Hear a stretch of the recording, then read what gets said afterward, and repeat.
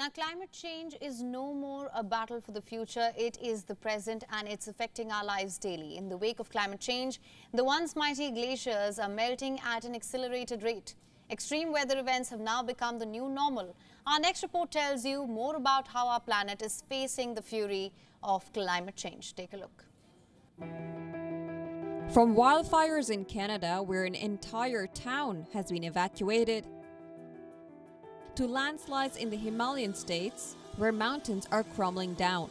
Climate change is happening and it is real. And to understand the impact of climate change, scientists are now trying to examine how will the world look when glaciers melt. Scientists say that the emerging habitats after the ice melts will be a challenge as well as an opportunity. Rising temperatures could reduce the area covered by glaciers around the world, exposing vast areas of land to the atmosphere for the first time in thousands of years. This can possibly turn into one of the largest ecosystem changes on our planet. But first, let us understand what are the glaciers and why are they so important. Glaciers are large, thick masses of ice formed of compressed snow. They are present on land and take centuries to be formed. The glaciers play an intrinsic role to keep the planet cool. They are the deep freezers responsible for maintaining the planet's balance. These bright white spots reflect excess heat back into the space and keep the planet cooler. Even the Arctic remains colder than the equator because more of the heat from the sun is reflected off the ice back into the space. New research reveals alarming consequences of glacier retreat due to global warming.